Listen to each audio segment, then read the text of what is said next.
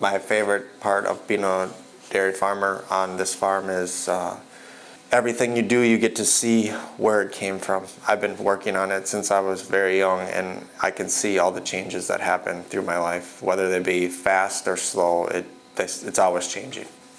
We're currently milking around 250 cows. We crop around 750 acres.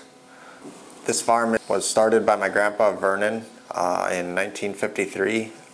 After he came home from service, him and my grandma purchased it, built a new milking facility, tie stall barn.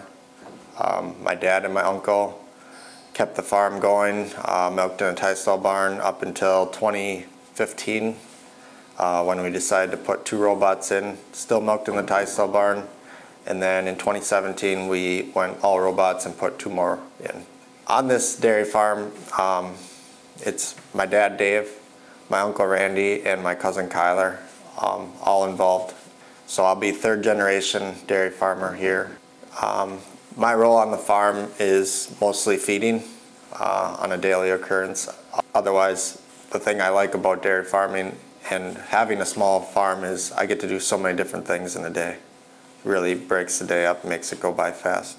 My daily routine on this farm is we usually start work around 6. I will be going to feed. My dad and my uncle will be out in the barn fetching cows. My uncle Randy takes care of all the calves and some of the young stock in the other barn and dry cows.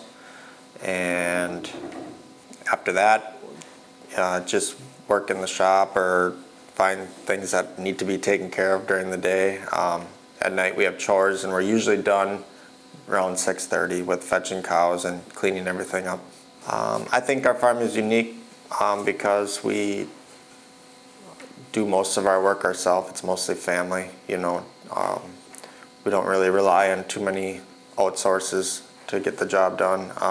We have 4 Lely robots. They all have been working very well for us. Usually get 2.5 milkings per day. Our milk production has went up significantly, I would say, since moving from the tie stall barn. And cow comfort and cow ease has been huge. Lely has been, you know, with us. We've been with them and they've been with us. It's a team, you know, vice versa for several years. And when we need them, they're here. You know, whether it's the middle of the night, you know, a Sunday, a holiday, they always have a tech ready to go. We also have a Juno feed pusher, which runs every other hour. So basically 12 times a day it is running, pushing up the feed, which saves on a skid steer, saves on somebody coming out here in the middle of the night to making sure that feed is tight to the bunk, which really is, it's priceless. Advice for a future farmer that I would have would be, if you're just getting into it, take advantage of the FSA programs that are out there.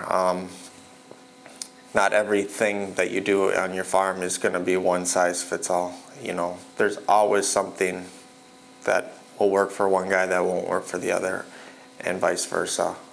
So every farm is unique. I mean, every farm started from something. So, I mean, you'd have to just have to keep your head up and keep striving. If it's what you want to do, you're going to do it. A future goal for this dairy farm of mine would be to leave it in as good of condition or better for the next generation.